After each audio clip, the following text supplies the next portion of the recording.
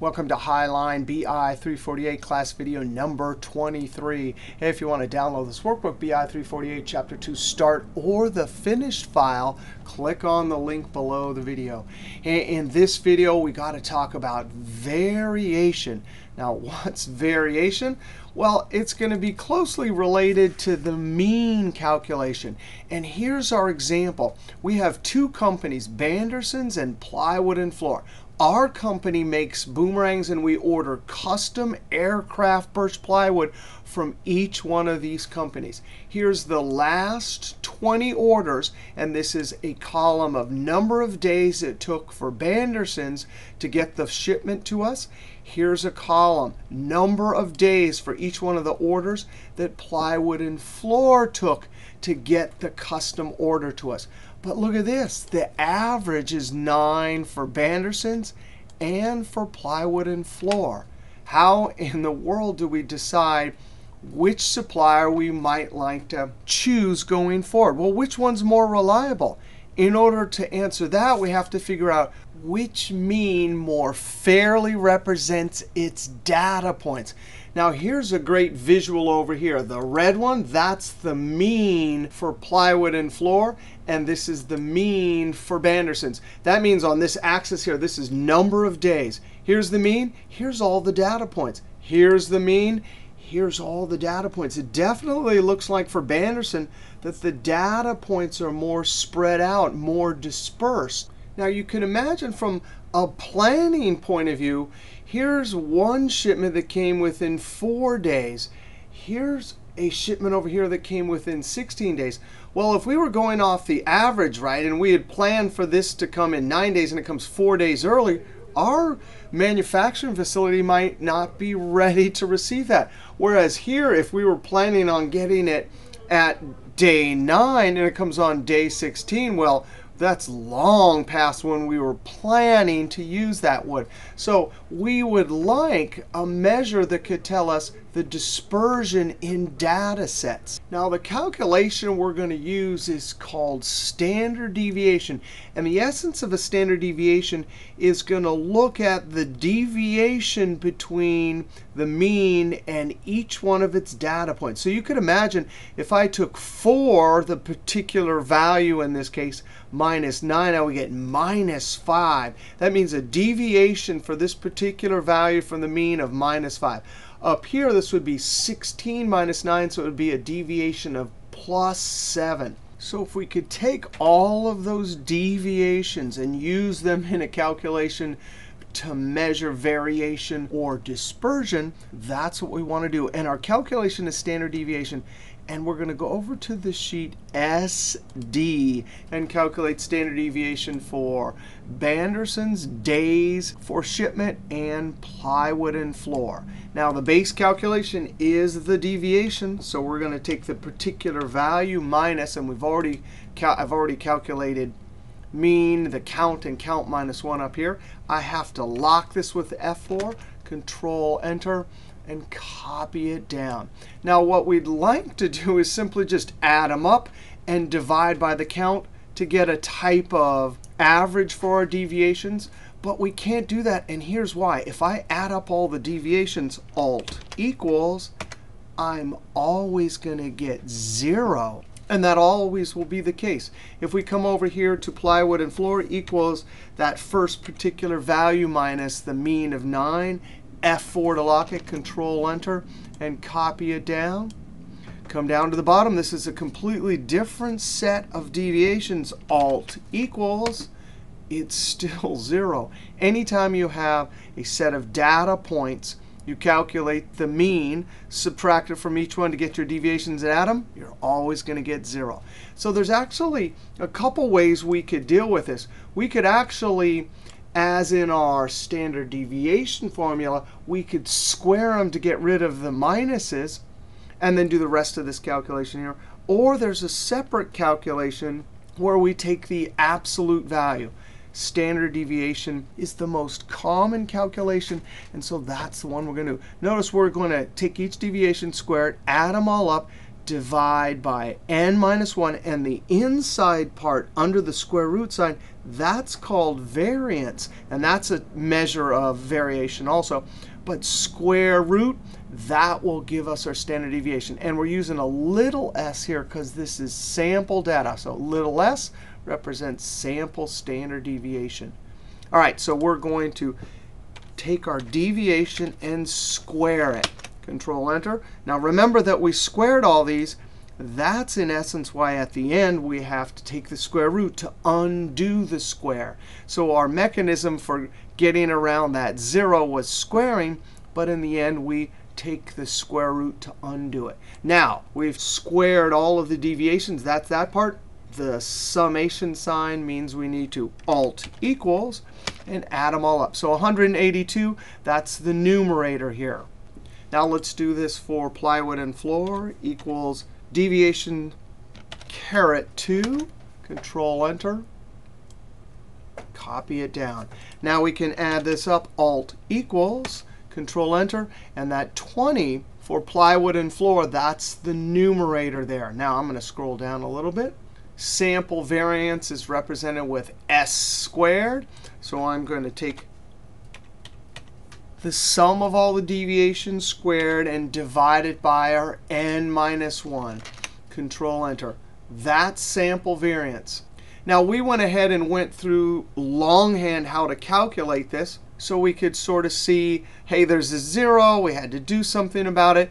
We got around it by squaring it. But in essence, we did it longhand so we could see it's a type of average of all of these deviations. But of course, there is a built-in function. So for variance equals var, and p is for population, .s is for sample. I'm simply going to tab and highlight the actual values. Control Enter gives me the exact same number. Now here, we squared it to get around that 0. So we're going to do the square root now. Equals SQRT for square root. And I'm going to take the square root of the variance, and boom, there's our standard deviation. Of course, there's a built-in function, STDEV, and there's a P for population and S for sample. We go to our source data, and that's how we're going to do it moving forward in the class. We simply use the standard deviation for the sample function, and we get 3.61. Now, what that means is that Banderson has, on average, a deviation of 3.61 days. Now let's do our calculations over here for plywood and floor. The sum of all the deviations squared divided by n minus 1.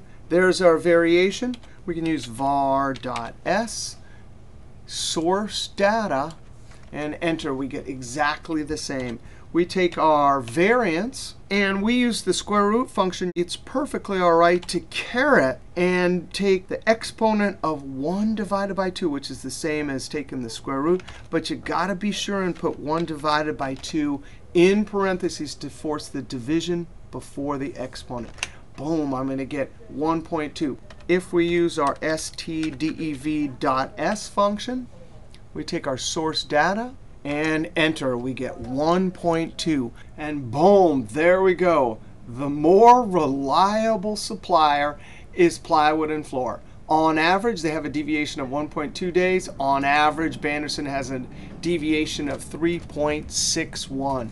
We are using the numerical measure, standard deviation of the sample, to measure variation to make a business decision. All right, now we want to go look at one last example on the sheet, variability. Now, actually, this data set here, it goes from row 20 down to 755. And this is 10-year US government bond yields. And there's a huge range of values in here. You can imagine if you go from 1953 to 2014. And we want to calculate a few measures of variation. Now, we can simply say, hey, look, what's the max in here? And I'm betting it's somewhere in the late 70s or 80s. It was terribly high back then. 15.32% was the return on a 10-year US government bond. Now, the min, That's probably somewhere in the more modern era. In particular, I bet it's right about the financial crisis era, 2008 to 10. And let's see, 1.53. Now, we can't see those. You could actually highlight all these and right-click unhide and try and find them. But wow, that is a huge spread. So using the max and the min, we can get an idea of variation, right? But it's only using two numbers. As we saw just in our last example, the standard deviation, however, uses all of the data points. Now, our sample size equals count, because we're counting numbers. And notice, I have those rows hidden, but when I go from 2 to 755, it's also highlighting all those hidden numbers and cells. Enter. So we had 736 equals n minus 1. And we can calculate our average. And wow, when I highlight from 20 all to way down to row 755, that's spanning the years 53 to 2014. So the average is 6.07. And as we mentioned, the range is simply whatever the max is minus the min. That is a blunt measure of dispersion. Now, sample variance, we use VAR.S. And I'm going to highlight. And so remember, that is before we do the square root. And actually, because we squared our units, we actually have a problem with squared units for this particular measure here. A lot of times we use standard deviation instead, but we will see some important calculations later in this class where variation is the preferred measure for variation. Our standard deviation equals STDEV.s. Highlight, and there we have 2.7. So the standard deviation for this huge period is, on average, the deviation is 2.71 percentage points. Now, standard deviation, variance, and range are all measures of variations. There's another measure of variation that's pretty important, coefficient of variance. And it's important because we'll take standard deviation and divide it by mean, which will mean it gives us standard deviation per 1 unit of mean. And this is good when you're comparing variances from different distributions, particularly when the means are really far apart or the units are different. So I could, in this case, take the standard deviation and I want to express it in terms of units of mean. That means, in our case, for every 1 percentage point, the variance would be 0.45. Still, another measure for variation is z-score. And we did a lot with z-scores in the prereq class, Business 210. But here's a particular value from this government bond data set, 10.37. If I were to take the deviation, which is the particular value, and subtract the mean, right there, that gives me the deviation. So this particular one was 4.29 above the mean. But now I want to take that particular deviation and describe it in terms of number of standard deviations. So when I divide it by number of standard deviations, the z will always tell us number of standard deviations a particular value is away from the mean. And we remember from our prereq that we use this all the time, especially with our normal curve. Here, 15.32, that was the max value.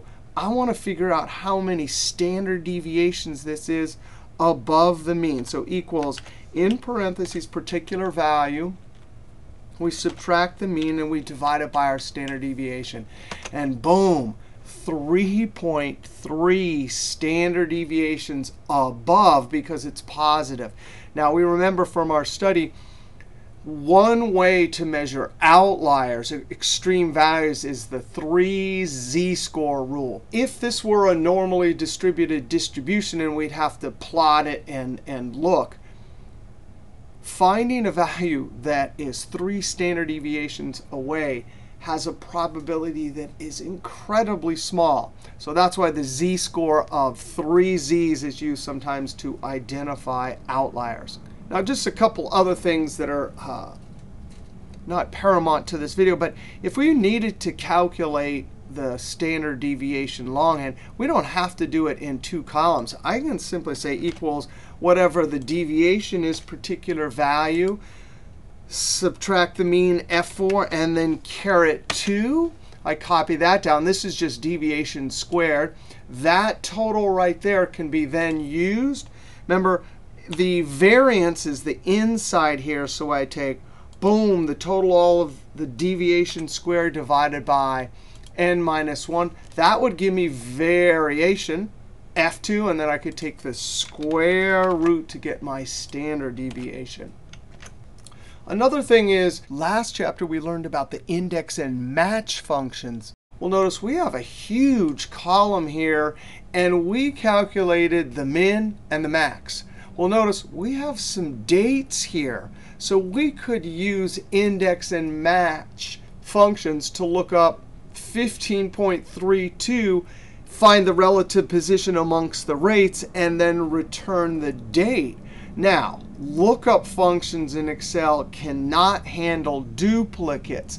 So if there is a duplicate, it'll only find the first one. But let's go ahead and remind ourselves from last chapter. Index, the array, those are the values you want to go and get and bring back to the cell. I'm going to hit F4 to lock this because I am going to copy this down, comma, and then I need the relative position or row number.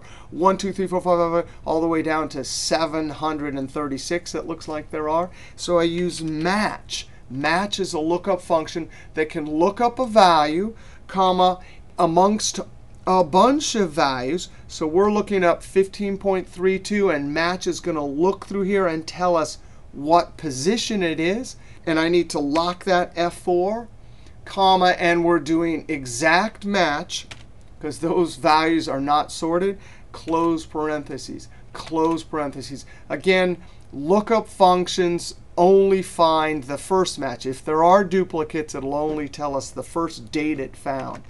And sure enough, luckily, we're Excel pros, and we know that's a serial number.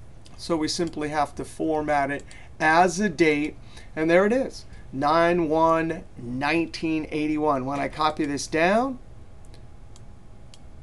boom, 7/1/2012. So that was a few years after the real heart of the financial crisis. But in the 70s, there was a lot of inflation, which led to really high interest rates. And then after the financial crisis, the Fed brought the rates down to 0, and all the other related rates were very low.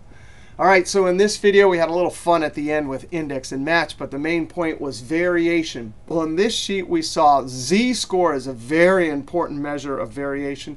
We saw coefficient of variance if you have especially means that are far apart or different units. We saw standard deviation, variation, and range. Back on SD, we saw the two suppliers, and we did standard deviation longhand. And then, of course, this awesome chart to introduce the idea of spread in the data and using the standard deviation as a measure of how reliable a particular mean is. All right, next video, we'll actually talk about mean, standard deviation, z, and the bell curve and the empirical rule. All right, we'll see you next video.